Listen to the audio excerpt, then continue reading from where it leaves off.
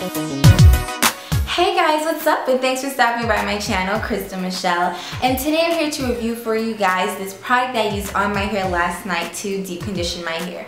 Before I even get into that, if you have not seen this dope haircut on my head and how I went through that whole experience, please click the link right here. I am in love with this haircut. And right now what I am rocking is a flat twist out. Not a twist out, but a flat twist out. So I just wanted to make sure to see what I could do with this cut, and there is so much I can do. So guys, stay tuned for a lot of tutorials on my channel.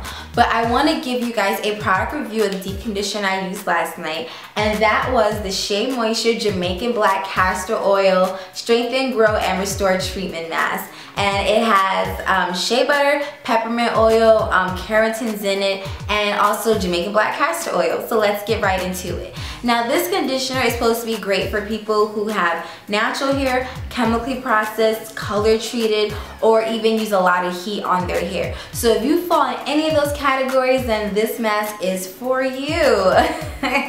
I pretty much fell into all those categories pretty much until after I cut my hair, because most of the color ends are cut off, and pretty much all the heat damage and the stringy ends, all that is cut off. But I do like that this is supposed to strengthen your hair, and it's a really great, intense, deep conditioning, moisturizing mask, which is what I was looking for. I'm protein sensitive. I don't know if there's protein, oh, there is vegetable protein in here, but I didn't experience anything crazy. It really just felt like a really great moisturizing mask, which is what I really wanted. I said deeply moisturize while conditioning the hair and the scalp. That's what the shea butter is for. There's Jamaican Black Castor Oil that's supposed to promote healthy hair growth, and there's also supposed to be peppermint oil.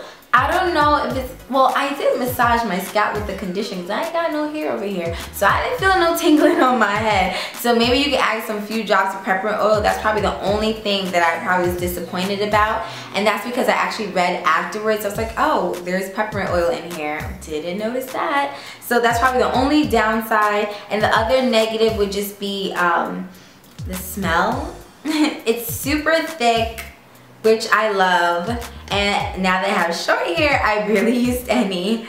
But as you guys can see, it's super thick, but it definitely melted right into my hair, and also it really was great for like detangling. It left my hair crazy moisturized. The only thing is that it smells like Play-Doh. It doesn't smell like Jamaican Black Castor Oil, pepper oil, shea butter, nothing like that. It smells straight up like childhood Play-Doh. But when I rinsed it out, my hair didn't smell like Play-Doh. Whatever leave-in conditioners or styling products I used on my hair afterwards, that's how my hair pretty much smelled. But would I be using this product again? Heck yes. Would I purchase this again? Yeah. It was a good conditioner. I have no complaints. I think with my what brand is that? Eden's Body Works conditioner, which I love.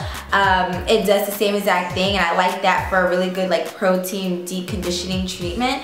But even though this is a smaller size, I still feel like I'm getting a lot in here, and it definitely left my hair feeling so moisturized. My hair was shiny and bouncy. Of course, I did cut my hair, so maybe the bounce and the volume's more attributed to that. But I will have to say this is a really great deep conditioner, and I pretty much give it 4 out of 5.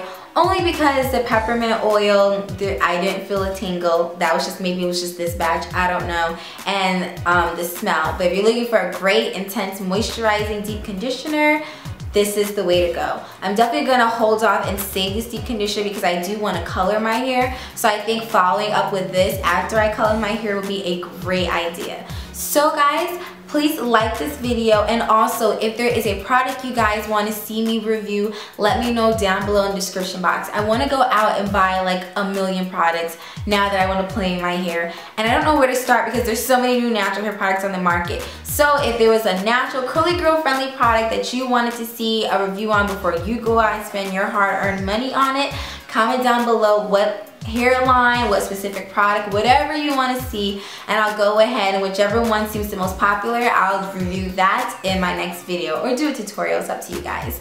But as always, happy healthy hair journey, and I hope to see you guys in the next video.